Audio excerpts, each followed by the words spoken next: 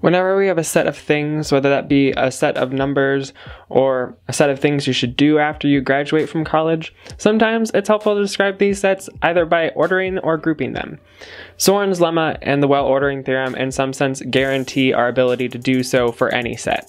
But before we get there, we should talk about the ways you could relate things in your set. We'll start with groupings first. We can put things into at most one group and break our set into smaller non-intersecting sets. This is called a partition, and it induces what is called an equivalence relation.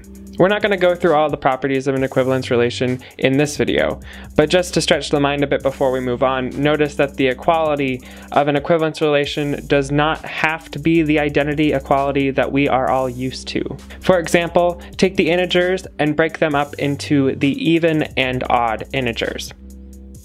Essentially, this partition equates even numbers to other even numbers and odd numbers to other odd numbers.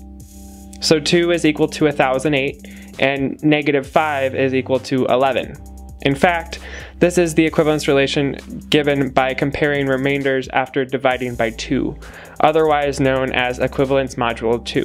All the evens have remainder 0 after dividing by 2, and all the odds have remainder 1 after dividing by 2. Now let's move on to orderings. The tool we will talk about are partial orderings and total orderings. Let's let A, B, and C be in our set A. A partial ordering has 3 properties. It is 1, reflexive, meaning that everything in the set is related to itself. 2, antisymmetric. If A is related to B and B is related to A, then A equals B. And lastly, 3, it is transitive. That is, if A is related to B and B is related to C, then A is related to C. A partial ordering is called a total ordering if every 2 elements of the set can be related in some way. Let's look at an example. So if we take the set of A, B, and C, and we take all subsets of that set, also called the power set, set inclusion is a partial ordering, but not necessarily a total ordering. This can be proven in general for any power set, but we will show it here for our particular case. To show that it's a partial ordering, we can just draw what is called a Hasse diagram. A Hasse diagram is a directed graph where each element of our set is a vertex, and an edge goes from an element x to an element y if x is related to y, and there's nothing z that can be placed between the relation of x and y. Every path that obeys the direction of the edges gives a totally ordered subset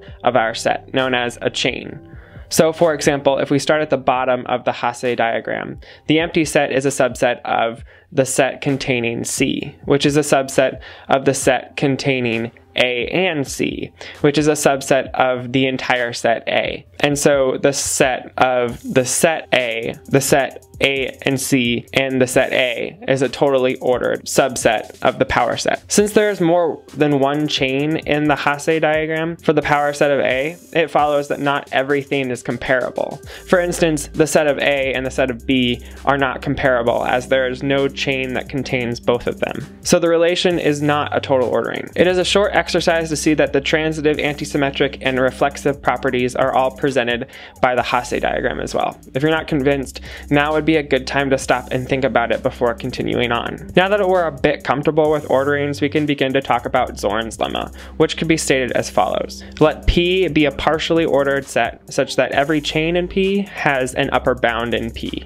Then the set P contains at least one maximal element. Here, maximal just means that there's nothing larger in the sense of the ordering imposed on P. Before we continue with the sketch of the proof, there's one tool that is required, the ordinals. The ordinals are a generalization of the natural numbers, so we have 1, 2, and 3, all the way up to omega, which is the symbol that denotes the size of the natural numbers. After omega, we just continue counting as usual, omega plus 1, omega plus 2, omega plus 3, and so forth. First, this collection is well ordered, which just means that there is a least element for every collection of ordinals. And second, that there are more ordinals than there can be elements in any set, because there is an ordinal for every possible size of a set. These two facts about ordinals allow us to show Zorn's lemma by contradiction, using Hasse diagrams. Suppose that P is a partially ordered set such that each chain has an upper bound, and suppose that there is no maximal element. For each chain, we can find an element and then choose an element that is bigger because there is no maximal element. However, this is where we encounter a problem. We should be able to go on finding bigger and bigger elements forever. And these elements are ordered, so the same number of them as there are ordinals. In other words, since there are more ordinals than there are elements of a set, our set P cannot possibly be a set. It's just too big. And that's a contradiction. Therefore, we will reach a point where there is not something larger in P, and by definition, we will have a maximal element. Therefore, Zorn's lemma holds by contradiction. The proof we went through, or sketch of a proof that we just went through, used a lot of different weird technical mathematical notions from set theory, the ordinals probably being the most mind-bending, but it also used choice, which is an axiom that can cause quite the stir in intuition. However, the mental stretch of Zorn's lemma doesn't end here. Zorn's lemma can be used to show the following theorem. For every set X, there exists a well-ordering on X. This is otherwise known as the well-ordering theorem. It seems like a simple statement, but it's incredibly hard to think about for sets with lots of stuff in them. Remember that a well-ordering means that every subset of your set X has a least element. So what happens with the real numbers? We have a notion of a total ordering on the real numbers less than or equal to, but this ordering is not a well-ordering because open intervals would not have least elements. In fact, even though this theorem grants the existence of a well-ordering on the real numbers, it has been shown that this ordering cannot be defined in a set theoretic sense. A bit unsatisfying, but that's really all we have for this video. I know I've been gone for a while and I'll kind of not be around that much during the holidays either, but I was just really happy that I was able to get this out before the new year. If you enjoyed this video, make sure you subscribe for more math videos at some point in the future. And as always, I am Nathan, this is Chalk, and I will see you next time.